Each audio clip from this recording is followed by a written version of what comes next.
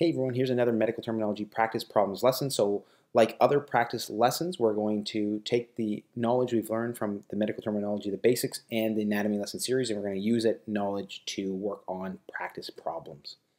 So the first word we're going to look at is xerostomia. Xerostomia, if we break it down, zero means dryness or a dry condition. Stomia, the ia part of stomia is a suffix meaning condition. Stome or stoma or stomata or stomato means mouth. So stomia is a condition of the mouth. When we put this all together, xerostomia means a condition of dryness in the mouth. The next word we're going to look at is pyothorax. Pyothorax, we break it down again. Pyo means pus. And thorax means the chest wall. So pyothorax means a condition of pus in the chest wall or the thorax. And another word for pyothorax is empyema. You might have heard of empyema before. And it itself is a bit different and a little bit harder to decipher, but if you can think of the pie or in the empyema, that might help you remember the pus part of this word. The next word we're going to look at is steatorrhea. So again, we break it down. Steato means fat or fatty tissue. Rhea, you can think of flow, discharge, or passage, so you can remember from diarrhea. So steatorrhea, when we put this together, simply means a passage of abnormally high amounts of fat in feces. The next word we're going to look at is xerophthalmia. Xerophthalmia, again, we break it down. That first portion of the word, the prefix zero, means dryness or dry condition. Ophthalmia is a condition of the eye or some eye condition. You can think of ophthalmology. Ophthalm means eye. Ia is again a suffix for condition. So ophthalmia is eye condition. Xerophthalmia then means a condition of dryness of the eye. The next word is mastopexy. So we break that word down. Masto means mammary gland or breast. Pexy means surgical fixation. So when we put this word together, mastopexy means a surgical fixation of the mammary gland or surgical fixation of the breast. It literally means, or it actually means, plastic surgery to lift sagging breast tissue. The next word is pneumothorax. So again, we break this word down. Pneumo means lung, but it also means air. Thorax, again, is the chest wall. So pneumothorax is a condition of air in the chest wall or air in the thorax. So pneumothorax is a condition of air in the thorax. The next word we're going to look at is prostatodynia. We break that word down. Prostato, we can think of the prostate gland. Dynia is a suffix denoting pain or a condition of pain. So what it really means is prostatodynia means a painful condition of the prostate gland.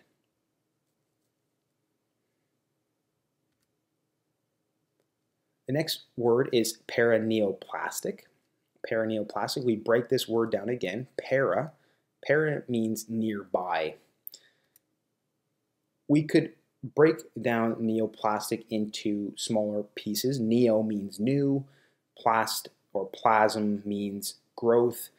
Essentially, neoplastic means a condition denoting, or it's a condition of new abnormal growth of a tumor. So what does this word really mean, paraneoplastic? When we put this together, it really means nearby a abnormal growth, nearby a tumor. So what does that mean? Well, it's actually, we hear of paraneoplastic syndromes. It's signs or symptoms occurring in a patient with cancer resulting from antibodies or hormones produced by the cancer.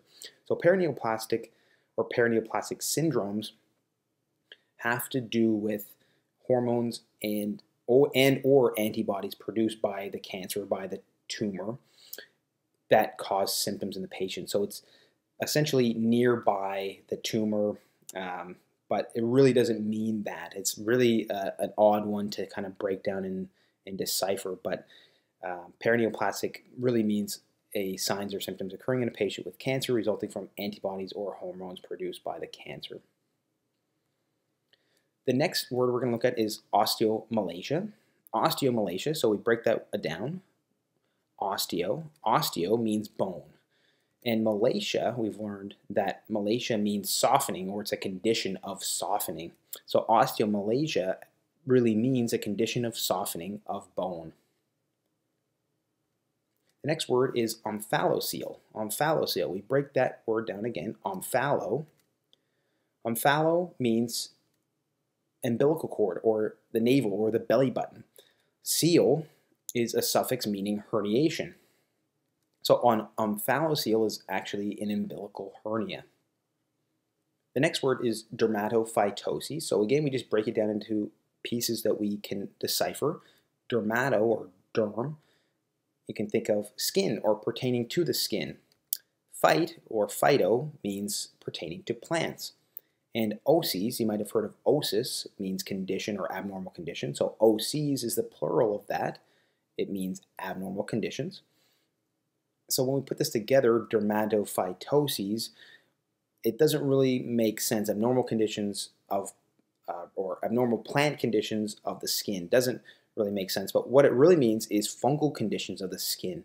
And I'm not sure why this word has phyto in it, but plants aren't fungi, but in this word, it is actually meaning fungal conditions of the skin. So dermatophytoses are actually fungal conditions of the skin, and these conditions are some conditions such as ringworm. The next word we're going to look at is episiotomy. So we break it down again. Episio means vulva.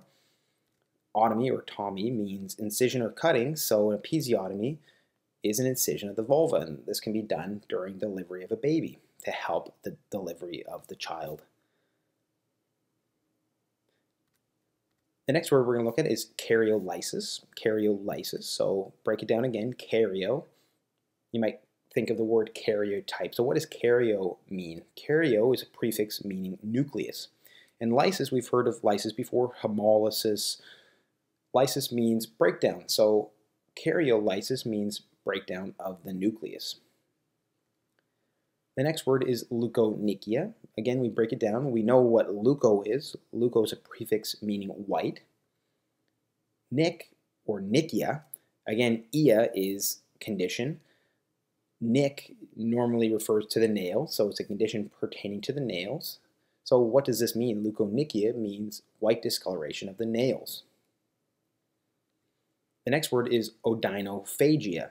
Odynophagia. So we break it down again. Odyno. We saw this before. We saw din, or dynia, means pain or painful. Phagia, you can think of phagocytes. Phagia means to eat, consume, ingest. So odynophagia means painful eating or ingesting, or pain while swallowing. The next word is Steatorrhea. So we again break it down. Sialo means salivary or salivation. In rhea, we've already talked about this before, it means flow, discharge, or passage. So Steatorrhea is actually an abnormal discharge flow of saliva. And it's usually a increased salivation. The next word is dyshydrotic. We break it down again. Dys means abnormal.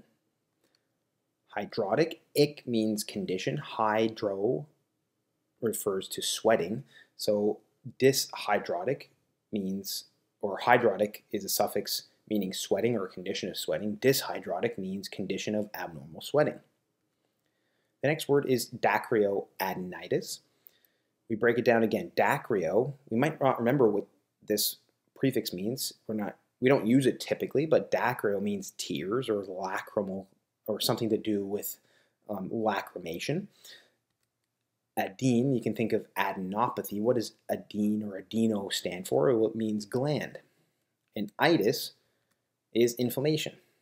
So dacryoadenitis, if we can just basically put it together, tear gland inflammation. And basically that's what it means, is inflammation of a lacrimal or a tear gland. The next word is apraxia. So we break it down again. The A is actually a prefix that means lack of. Praxia again, ia is a condition. Praxia means a motor activity. So apraxia is a lack of motor activity. The next one is cholescintigraphy. Cholescintigraphy. So we break it down again. Chole, we can think of cholecystectomy. So cholecystitis. What does that have to do with? Cholecyst means gallbladder. In this context, chole means bile or the gallbladder, or something to do with the biliary tree. Scint or scintigraphy. Scint is a radiotracer imaging. And graphy means process of recording. So when we put this together, cholescintigraphy is diagnostic imaging of the gallbladder and biliary tree using radioisotopes. And the last word is proptosis. So what does proptosis mean?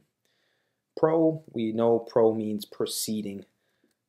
Ptosis is a lowered position of an organ or a displacement of an organ. So we can think of the word ptosis in general, we think of drooping eyelids.